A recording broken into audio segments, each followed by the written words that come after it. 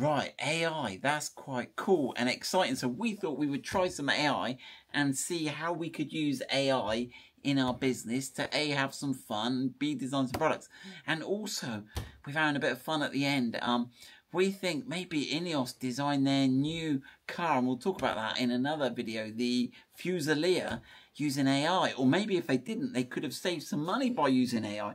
Keep watching and we'll go through it. So this is just totally random. I just thought I'd do this. So I can put a link to this whole CHAT GPT session in the description, and you can view everything. And this is all 100% as I generated it using CHAT GPT. I paid $20. £20 a month, I think, to get the program where it will do the image generation for you. So we'll look at AI, what it got wrong, what it got right, and what it's going to do. And bear in mind, it's only going to get better. So I thought, create a picture of an Ineos Grenadier in a pie shop. Now, that's a little joke we've got going where the Ineos Grenadier was kind of overweight, really, and you couldn't carry a ton payload. So it says, yep, fine. And it does this picture. I'll put the picture on the screen. And I'm thinking, that is not an Ineos Grenadier. I don't even know what it is. It looks like some sort of hybrid Discovery Sport type thing. So I said, okay. And it gives you this little blurb here, parked outside a quaint pie shop. It went over and above what I asked it to do. But notice, I did say in a pie shop, and it's clearly not in a pie shop. It's outside of a pie shop. So keep watching. So I said, can you change the picture to an Ineos Grenadier?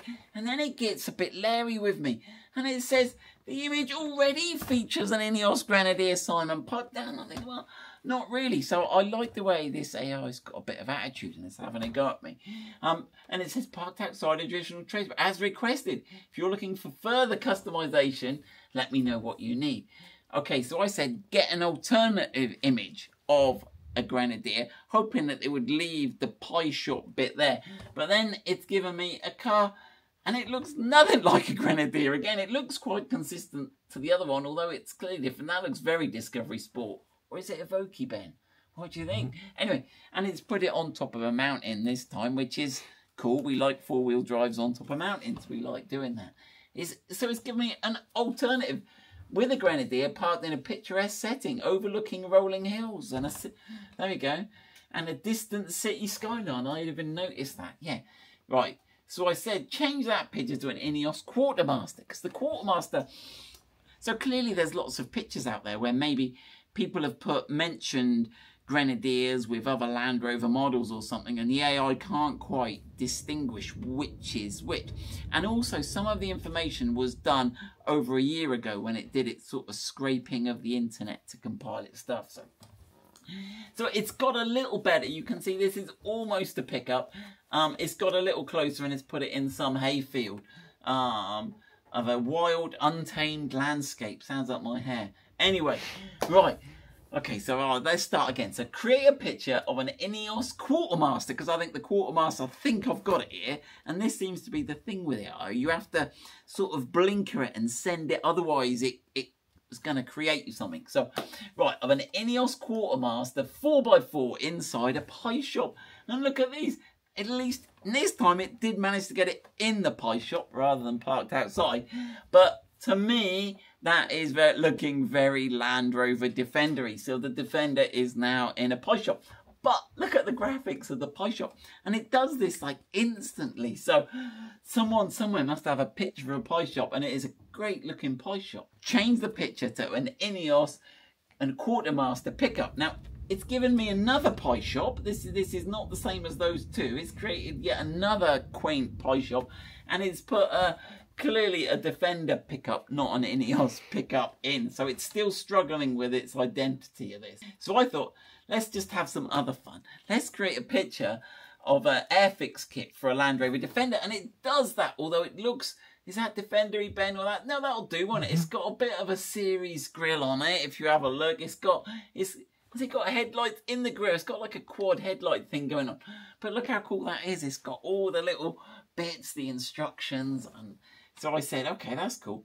So let's create an Airfix kit for a Bedford CA camper. Although let's give up with this whole Ineos Land Rover thing. That's confusing it. And those of you that know, it's some sort of a thing, but it's not really a Bedford CA camper. It's close, but it's somewhat morphed. It looks quite Volkswagen-y at the side.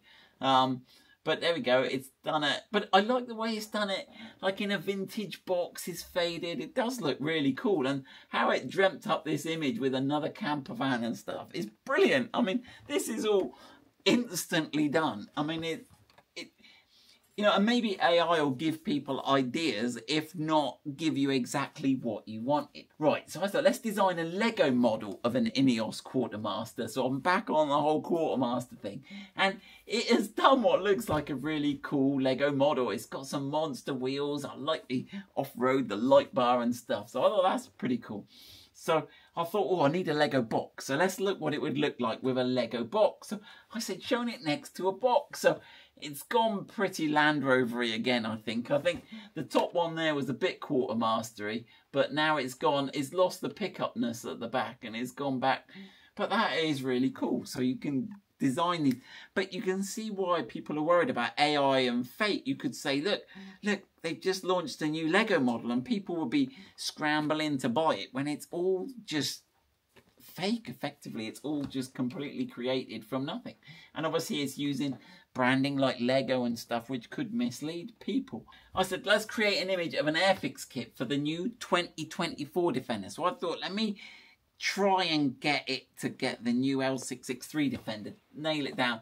And yeah, it's got the old Defender. So it's got a thing for the old Defender, clearly. Do you reckon some old boy who says that's not a real Defender has programmed it? So, but again, it's got a really cool airfix kit. It's got the box and everything. And it's a Defender. It looks like I've typed it, doesn't it, Ben? Judging by my YouTube title videos, I normally mistype those with 2 F's and a... There we go. That was interesting. So you do have to be careful with AI. Do they put that in intentionally so you know it's like not real? Don't know. Create an image of the James Bond edition Land Rover Defender. Now, it clearly doesn't like that. It thinks there's some IP issue and it says it's content policy restrictions. So that's interesting. They've started to restrict it. And I think if you ask it to create a picture of a person doing something, a politician or something, it won't let you do that, which is good. Because those sort of deep fake videos and stuff, they're trying to stop you doing that. So let's say, design a new electric vehicle based on, right, a Mercedes G-Wagon, the Land Rover Defender, and a Jeep Compass, and the Suzuki Jimny. I said, look, just mash them all up, blend them, right? Now, it comes up with this image here. But look, this is interesting. So if I compare that, I've done a picture, I'll just pull it up on the screen, of the new Grenadier Fusilier, the new Ineos Fusilier, sorry, and this. And look, I'll put them on the screen now. And look how similar they are. It's a bit scary. So the one on the left with the Mercedes symbol is the generated one. The one on the right is the Ineos's press picture of their new car. Interesting. I said remove the logo and grille, and it's changed the image completely to what looks very new Defender, but quite sleek actually. It looks like it could be almost a sort of basis for the new fully electric Defender that they've announced. So that was interesting. So I thought, well, that's a good idea. Let's get AI to design for me what the new electric Defender is going to look like. Okay, so they have announced they are going to build a fully electric Defender, which is really cool. And this is what it's come up with. It is sort of futuristic looking, but I thought those wheels are a bit monstrous. Tame that down a bit. So I said, make the wheels smaller and not so wide. So AI, in his wisdom, has created this. Now, I don't think those wheels are smaller. I don't think they might be a little narrower. But interestingly, look, I mean, I gave it a clear instruction, you would think, and it's done this. So it seems like AI is having a bit of a laugh with me, which is, that's respected for that. Right then, so I said, right, let's see if it can design some car accessories for me. So one thing I want to do is design a new snorkel for the Freelander 2. So I said, right, design a snorkel for the Land Rover Freelander 2. And it comes up with this image. Now, this image is awesome. Now, bits of it might be Freelander 2-y. What do you reckon, Ben? the front is disco sport, isn't it? And then the side vent might be a bit, but it looks really cool than that in itself. Now, one idea I've noticed on here is the roof rack. It comes down and rests on the windscreen, and that's given me an idea for a product for the new Defender. There's a bit of the roof that's not used by the roof rack with some bolt holes. We could come down and then put some pads onto the front top of the windscreen and create a sort of light bar mount using that. So even in its sort of, I guess it's just mashing pictures up and coming up with stuff, but maybe that could give us ideas. Right then.